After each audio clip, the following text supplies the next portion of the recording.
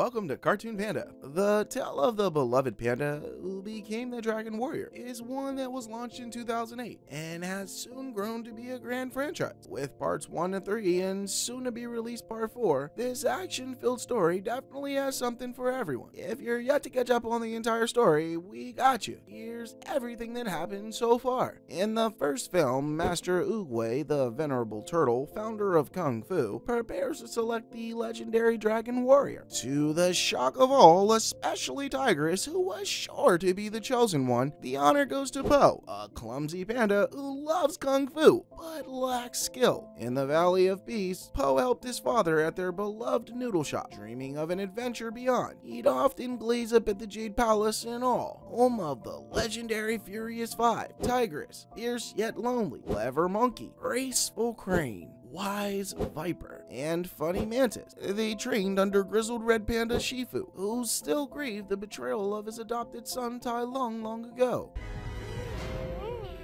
But how could he? Respected elder turtle Master Oogway sensed dark winds rising. Tai Lung was going to break free from his prison, hunting the fabled dragon scroll, which is said to grant limitless power. A hero must be chosen to defend their valley, but in the meantime, Shifu sends Zhang to warn the guards of what is to come. At the tournament where the selection was to occur, Po arrived late. He clumsily stumbled down towards his idols to get a glimpse of them, but fate intervened. In the chaos that ensued, it looked like Po had fallen from the sky in a fireball. Through Oogway's insight, this unlikely panda has then proclaimed the savior they needed. Though doubted by masters and villagers alike, Po befriended his teachers through persistence, humor, and of course his noodle skill. As Tai Lung's shadow loomed nearer, could Po find the inner strength and time? Through toil and fellowship, our panda refused to give in to doubts. His destiny was just the beginning, and the valley would need all its protectors united against the coming storm. Meanwhile, at the icy prison, Zhang's warnings went unheeded. Tai Lung's wrath was unleashed as he cut down guards, sending Zhang fleeing. The sage Oogway sensed Tai Lung's escape, knowing even darker days were coming. Shifu informed the villagers as Oogway assured him Po was their hope, but ascending to the heavens in a flurry of pink blossoms, Oogway left Shifu with a promise to believe. Doubting Po, Shifu revealed Tai Lung hunted the scroll that would grant ultimate power.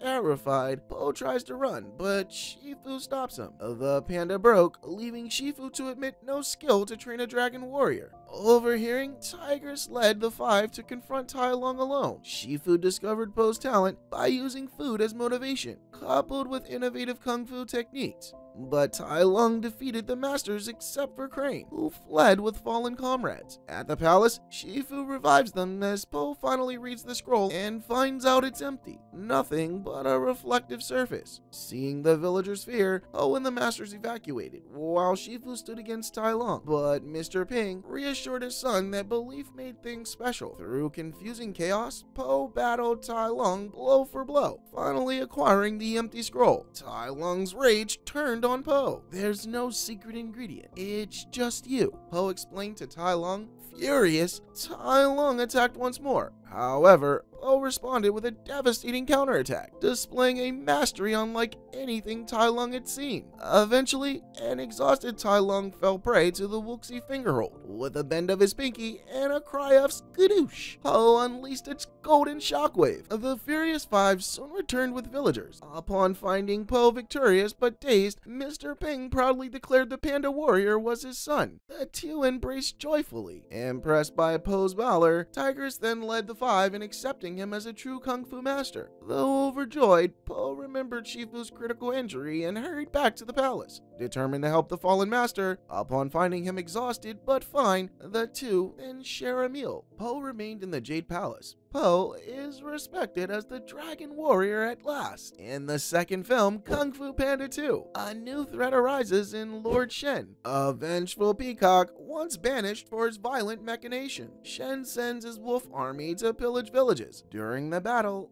memories surface, revealing Po's panda origins, and that Shen orchestrated the destruction of his village long ago. In a shiny city built by peacocks, Lord Shen uncovered a terrible weapon and fireworks, which were invented for peaceful purposes. His obsession led to a foretelling. A warrior of black and white would stop his dark path. Shen deduced pandas posed as a threat and led his wolf army in a horrific genocide, which left the panda village in tatters. In the present day in the Valley of Peace, Po's skills grew steadily alongside the Furious Five, but Inner Peace eluded the Great Dragon Warrior. Meanwhile, Shen's wolves continue raiding villages for cannons to conquer all of China. When they intercepted another attack, a strange symbol stirred memories in Po of his long-lost mother. His father, Mr. Ping, then told of finding Po as a baby, adopting the cub when it was clear he was an orphan. Sent to investigate the fall of a region of the city of Gongmen, Master Rhino, Po learned his true past in Gongmen. There, Shen held the city and its regents, Ox and Crocs, captive, but the soothsayer's words from the past still haunted him. Reaching the city, Po and the Five freed the masters, but without Rhino, they refused help, believing Kung Fu dead. Devising a plan, the heroes pretended to surrender, while secretly switching Master Mantis with a dummy.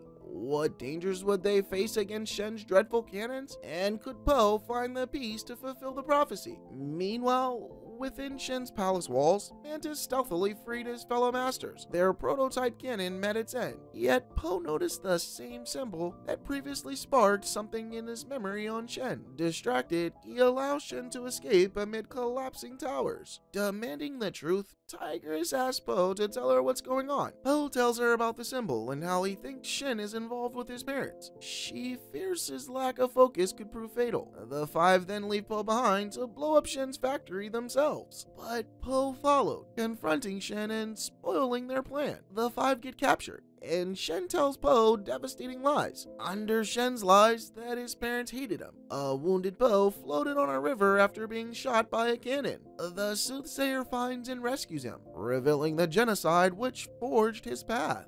Finding inner solace, Po's mind cleared. His papa defended them, as mother drew off Shen so her baby might live. Renewed, he returned to the city under siege. Bringing his friends, Po joined the stand with Shifu and his comrades to stop Shen's forces headed for the harbor. One-on-one, Po fought against Shen. With his new insight, Po conquers the sinister Shen. However, in a cliffhanger, Po discovers his father may still live, leaving more questions ahead. The third movie sees Po transitioning from student to teacher and trying to conquer a supernatural villain who seems to get stronger after each battle. In the mystical spirit realm, Grandmaster Oogway clashes against General Kai, a yak warrior who had bested all others. Stealing Oogway's chi, Kai receives a warning that there's someone destined to defeat him. Returning to their mortal plane, Kai's new powers have multiplied. Meanwhile, Master Shifu has stepped back to name Po his successor. Yet teaching has proved a huge challenge for Po, and the Furious Five have gotten injured in the process. Shifu advised just being himself, as opposed to trying to be like Shifu. Dejected, Po returns home. There's a surprise there though. His father Li Shang, drawn by signs his son survived the raid from the past. The bond shone clear, and Mr. Ping felt jealous of Li's bond with his adopted son. Called to action against Kai's Jade Legions, the group learns of his past, how Oogway and Kai knew friendship until the yak took chi for power alone. Banished, Kai has returned to claim the realm. Li offered to teach Po about chi in secret panda lands, while Shifu and the Five defended the valley from evil's thrall. Mr. Ping goes along with them to put some distance between Po and Li, but is discovered quickly. At the village, Li refuses to teach any lessons till Po embraces calm ways, as any true panda should. What healing might they harness to counter the specter of Kai? Yet Kai's plague knew no bounds, stealing the chi of all who knew Kung Fu, and destroying the Jade Palace. Only Tigress escaped its grasp to find Po, sharing the awful news. Demanding answers, Po learned Li lied to keep him safe and away from danger. He had no plans of teaching him chi.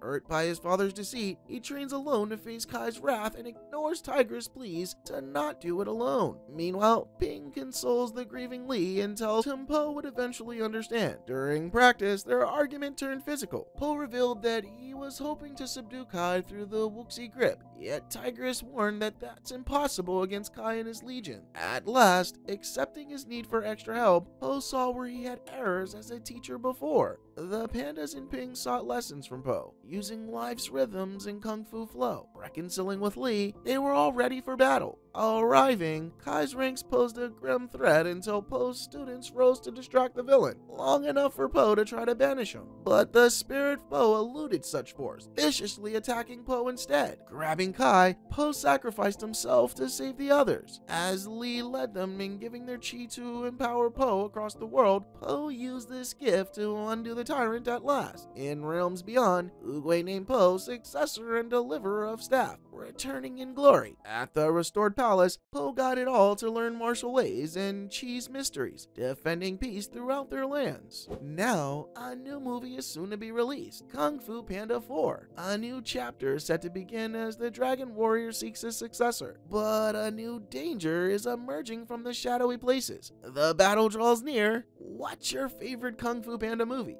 Tell us in the comments. Stand back. I'm gonna kick my butt.